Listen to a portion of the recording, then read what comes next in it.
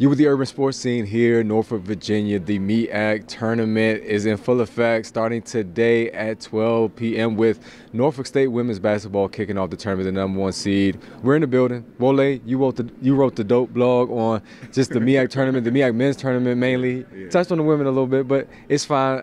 You can check that out on any of our social media pages and also on urbansportscene.blogspot.com. I think is the site. Check out Wole's blog. It sets the stage for the MEAC tournament, which we expect to be amazing this season. So what are you expecting as this tournament gets started? So many dope storylines, to be honest with you. You got a hot Central team, North Carolina Central, that is on a 7-game winning streak going into it. Probably the hottest team in the MEAC. You have the bullies on the block, what I like to call it, Norfolk State, that won the last couple of 2 years. They, they're in it. They're in contention.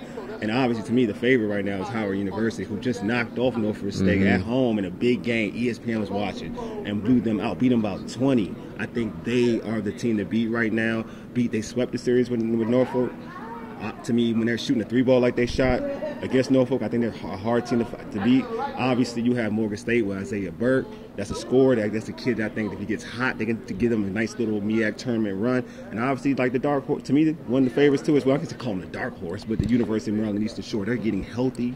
They have all their seniors. They're senior heavy. They rely on these individuals. We're talking about Zion Styles, Deshaun Phillip, you know what I mean? And even obviously you have the star player, Kevon Voiles. So I think that to me, the Shore is a strong team. They can strap up the way we've seen them strap up.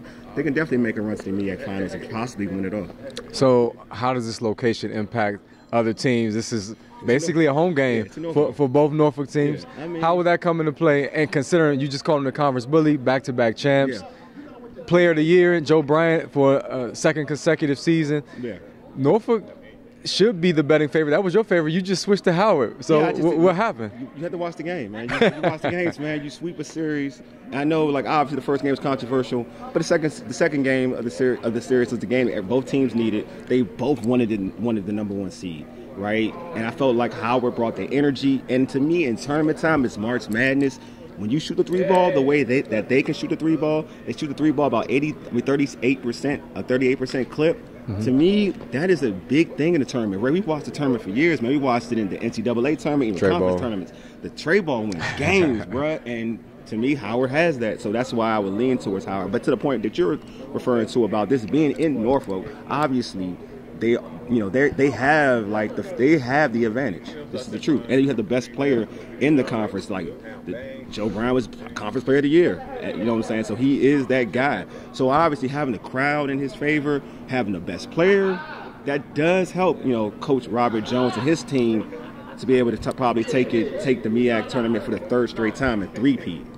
Last season, Coppin made the MEAC final. There could be a dark horse. I like Delaware State to be that team that can make a surprise run. But it's going to be a really good year for the MEAC. I'm sorry, a good tournament for the MEAC because it's been a great season for the MEAC. And we'll have coverage throughout with the urban sports scene. We're not making predictions just yet. It might be too soon for that. We got to see how these first day games, how they play out, but we'll have a prediction soon. We like Howard or Norfolk. We also, of course, are UMES alums, so it's going to be fun. Stay tuned. Keep following us on Facebook, Twitter, YouTube. Of course, subscribe to our YouTube channel, and we appreciate all the support. We'll have results as the MEAC tournament continues to play out. Thanks for joining us. Thank you.